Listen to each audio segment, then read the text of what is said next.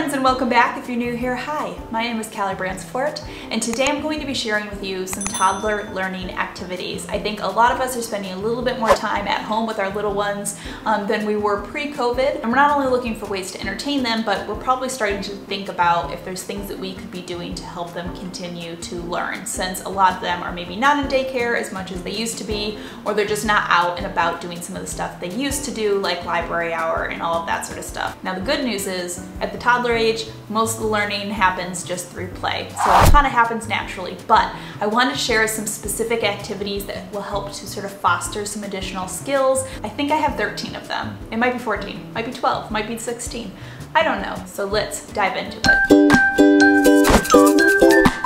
First, a few quick notes before we jump into the activities. One, my son is currently almost 2 years old, so the majority of my activities are sort of around that age, looking at like 18 months to 3 years. Now for some of the activities, I am going to offer some modifications and scaffolding you can do to make it either a little easier or a little bit more difficult depending on where your child is. Two, I always like to remind you guys when I share a new activity is that sometimes our kids don't just like grasp an idea right away. Sometimes we put stuff in front of them and we think they should just get it, but they don't always. So I always like to remind you guys to model an activity the way that it's supposed to be done for your child. It will help them understand how they're supposed to engage with the activity and usually leads to them being engaged with it longer.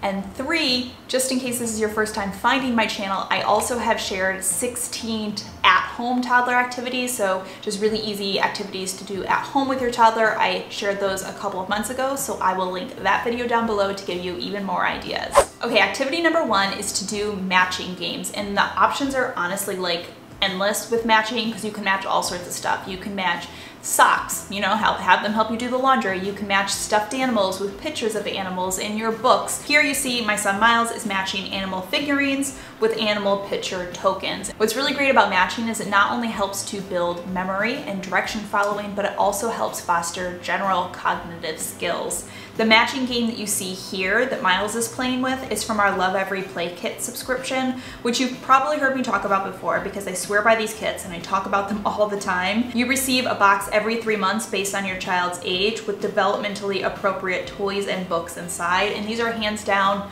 without a doubt, are most played with toys. They are most engaged with toys. That's why I always swear by them. That's why I always suggest them. So if you're curious to hear a little bit more about these play kit subscriptions, you're gonna see a couple other toys from this kit probably throughout this video because we use them all the time. I will link my full review in the description box down below.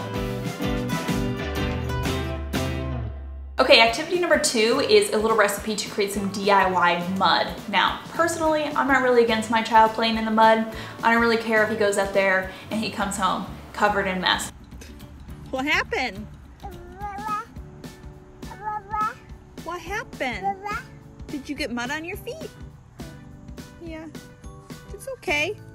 It's just dirt. But I know some parents are a little more hesitant, especially if their kids are a little younger and like everything's going in their mouth. And so this is sort of like a cleaner, more taste-friendly alternative if regular mud makes you a little bit nervous. You're gonna mix cocoa powder with water to get a mud-like color, and then to thicken it up, you're going to add some type of thickener, like coconut flour, almond flour, or even some baby oatmeal until the mud is thick enough to play. Just a note, you don't wanna use regular flour because regular flour, when uncooked, contains bacteria in it. So that's why you want to use something like baby oatmeal or almond flour. If you only have regular flour, you're just going to need to cook it first to kill off any bacteria. Then I just put this mud out with some pans, some spoons, and other items from nature to make mud pies. Again, if you're okay with real mud, then just use the real stuff. And if your child is older, a fun thing they could do is help you collect items to put in the pies. And again, technically this DIY mud is edible for those kids who do try to eat everything. However, it probably doesn't taste that good if you're using bittersweet cocoa, but of course Miles just had to try it. It doesn't taste good. Man, it's not for eating. One activity I love doing is cleaning farm animals or just like whatever animal figurines you have around the house. Fill up a bucket, or if you have a water table, with some soapy water, and then offer some small items to clean with, like some toothbrushes that you haven't used or some eyedroppers. Letting them clean the animals this way is going to help to build fine motor skills, and as you're playing with the animals, you can talk about the animals, talk about their names, talk about the sounds that they make, and that's just gonna add a social and conversational aspect to this activity as well.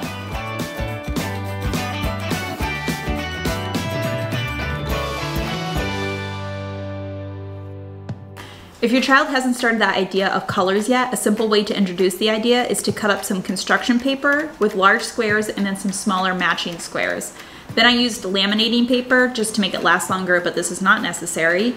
And then you'll have your child match the small squares with the big ones, starting with 3 or 4 colors at first and then working up to more. This is a way more concrete idea to help them grasp the idea of matching colors. Once they master that, after a couple of days, try introducing some different items in the same color and then have them match that way.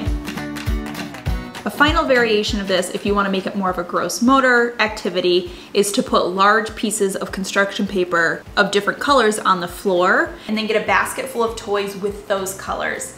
For younger kids, you're definitely going to want to model how to do this at first, and you might want to start with just 2 colors. For older kids, you obviously could do multiple colors. You could also not provide the basket for them of toys and have them go out and find different objects or different toys themselves that match the colors on the tiles. So you can really scaffold this for younger kids all the way up to preschool age. Okay, for this next activity, you're going to need a tunnel. I will link the pop-up tunnel that we have down below. It was super affordable. And what you're going to do is sit on one side of the tunnel and have your child sit on the other side, and you're going to pass a ball through the tunnel by putting a ball inside and lifting your end of the tunnel.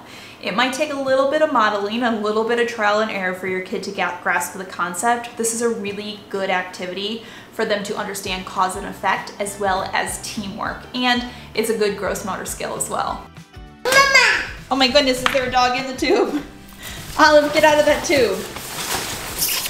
Okay, the next activity is Simon Says, which for a lot of us is just like a silly game that we played like at summer camp, but it's actually really great for this age because it helps build receptive language as well as direction following. So if your child is old enough to play it the traditional way with Simon Says, play it that way, but if they're not quite old enough to understand the concept of only do it when I say Simon Says, just drop that part and just do it kind of as a like do what I do game. Okay, next up is flashcards. Simple packs of flashcards with common objects are really easy to come by. You can like find them at the Dollar Tree, you can buy them for $1 or $2 on Amazon, and there are so many different activities that you can do with them. You can ask them to find you the one that you ask for. You can point to one and have them say the name of what it is. You can hide them around the room and then say, can you find me the cat? Can you find me the ball? And if your child's a little bit older, you can like really hide them around the room and make it a little bit trickier. And again, you can prompt them by saying, find me the card with the cat. And then you can sort of cue them by saying warmer or colder. All right, one of my favorite activities that I feel like sometimes just gets overlooked because it really just looks like play is to take some of your child's either like their doll or their stuffed animal and to literally imitate day-to-day life, like conversation, that just things that you would do with your child with the stuffed animals. So have a doll or a plush toy and encourage your child to hold, talk, dress, or feed it the way that you would talk to your child. I like to have one for myself and then one for my son so that I can sort of model for him how to do it and then encourage him to do it with his plush toy as well. This not only helps to build language, but it also helps a ton with creativity and imagination. This activity is not only hugely beneficial to language skills, but it's also really great for creativity and imagination. Okay, next up is kinetic sand, which is a super fun sensory activity. So while you can purchase it, you can also make your own. This recipe that I'm using requires about 2.5 cups of fine play sand, plus 1.5 cups of cornstarch, and then you're gonna mix in about 1/2 cup of oil, such as a vegetable oil or an olive oil. You can also make a taste-friendly version of kinetic sand or moon sand using almond flour and coconut oil if you're worried that your little one's going to try to eat it. This is a great sensory activity, and you can also incorporate all sorts of other skills into this. You can hide small objects inside. You can give them a spoon or a toothbrush to go searching for the stuff inside of the sand. If your child's a little bit older, you could hide letters inside and have them search for specific letters. There's just a million different things that you can do with kinetic sand, and kids love it, so it is always a big winner. Also, just a note that this can be a very messy activity and your child will not keep all of the sand inside of the designated bowls, and that's totally okay. It's part of them playing with it. But just a note that if mess is one of your triggers as a parent, you definitely are going to want to plan to do this somewhere outside.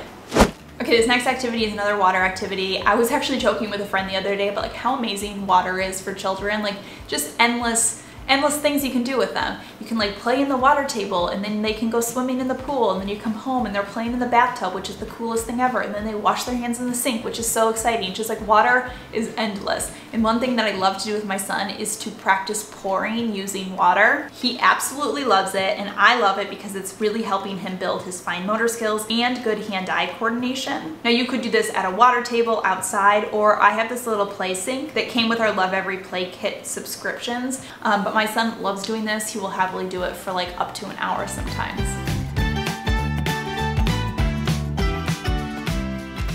Okay, another activity with painter's tape. I feel like painter's tape is like the best toddler toy you never knew existed. It has been entertaining my child since he was like a year old. But the process of peeling tape is actually a really great fine motor activity because it helps strengthen their hands and fingers. And painter's tape is perfect for this because it's really easy to pull off, and you can literally put it down anywhere. So place them on a high chair, place them on a small table, the walls, the windows. The options are really endless, but kids love pulling this off and sticking it back on. And like I said, you're building up some really good hand strength. Okay, final activity, also using painter's tape, is you're gonna create different shapes on the floor using painter's tape. And then using bean bags, you're gonna call out the shape to your child and have them try to throw the bean bag into the shape. This is obviously great for gross motor skills as well as listening and cognitive skills. If your child's a little bit younger, try starting with just 2 shapes until they really get those down. If your child's a little bit older, obviously you can do multiple shapes. You wanna do more? Stand in the triangle.